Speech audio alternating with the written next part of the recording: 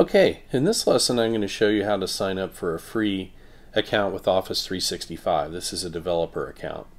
So I'll go out to Google and look at a Google developer subscription, and it should take me to this page. I'll include this URL in a PDF so that you can get to it easily.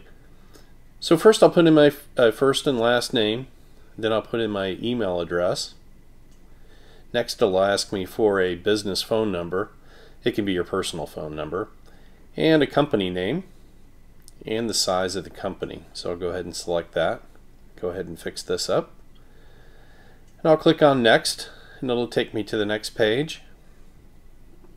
And in the next page it wants me to put in a username and a portion of the URL. And notice with the green check mark it'll tell me if that name is available.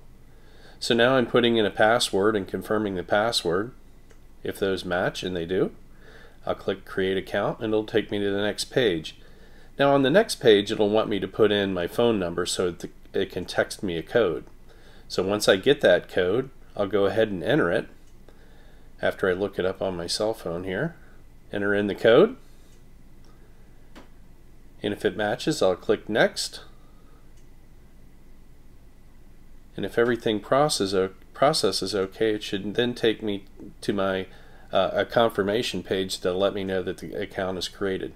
So there we go. The account is now created. It shows me the URL, and it also shows me the user ID that's confirmed from the previous step.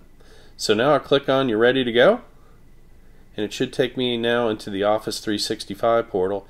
So now here's my trial version of Office 365, and I'm in the account. So that's really all there is to the setup.